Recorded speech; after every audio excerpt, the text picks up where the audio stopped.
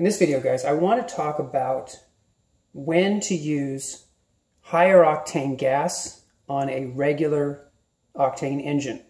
So let me talk about the general rule. The general rule is that it is a waste of money to use higher octane gas on an engine that was originally designed for regular unleaded.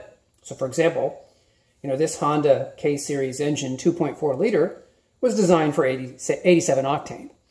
So if I use a higher grade, 89 or 91 or 93 octane, it's essentially a waste of money.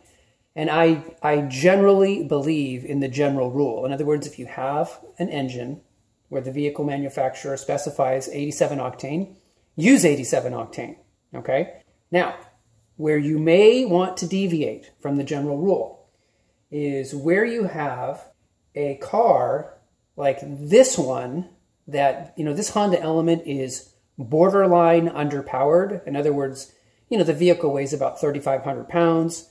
The engine puts out about 155 horsepower.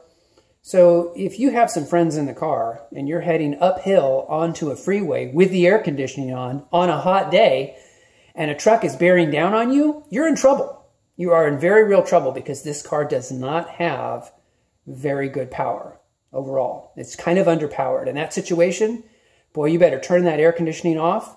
You better really rev up the engine, 4,000, 4,500 RPMs, and see if you can't get out in front of that truck because, because it's a little bit hairy.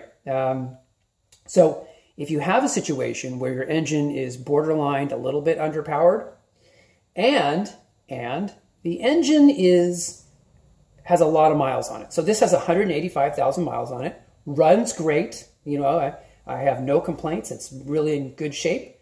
But there are carbon deposits in the combustion chamber. So, when I did a spark plug change this last time, I took off this plastic cover here. You take off these bolts here, take off the plastic cover. That allows you to get to the spark plugs, okay? And when I removed the spark plugs in order to change them, what I noticed was that, the cylinder, the top of the piston had carbon on it, and that's kind of normal for a car with, 185,000 miles.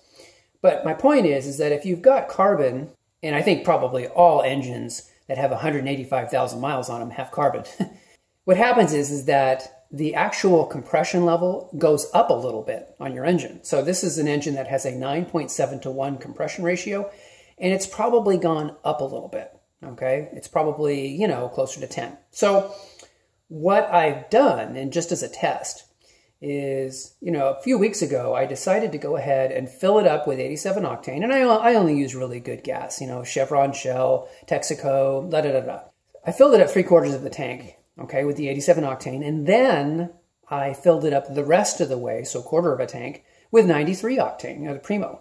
And then I just started driving it to notice if I could feel any difference, and I actually did feel a difference.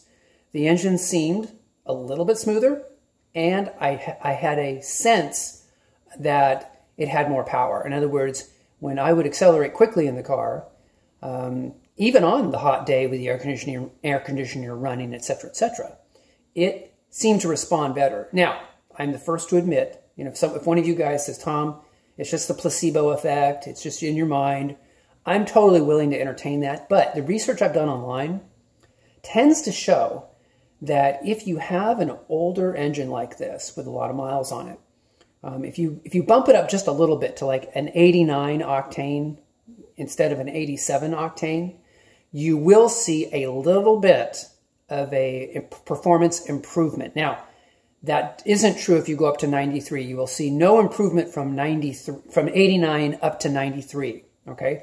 But just a little bit of a bump in octane will give you a little bit of a performance boost.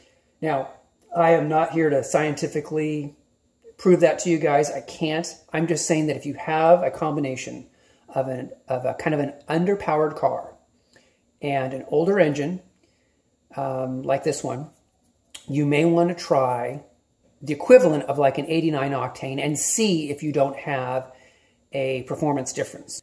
So this is just something to try. Again, the general rule is the general rule, okay? I generally believe that, you know, if you've got an 87 octane designed engine, use 87 octane, okay? Otherwise, you're just throwing your money away. But in this situation, I have noticed a little bit of a difference, and so I'm going to keep going. I'm going to keep using kind of an 89 octane blend in this engine. Anyway, guys, that's all I wanted to share for today. I appreciate you guys a lot, and I hope you guys are doing well, and I will talk to you in the next video. Take care.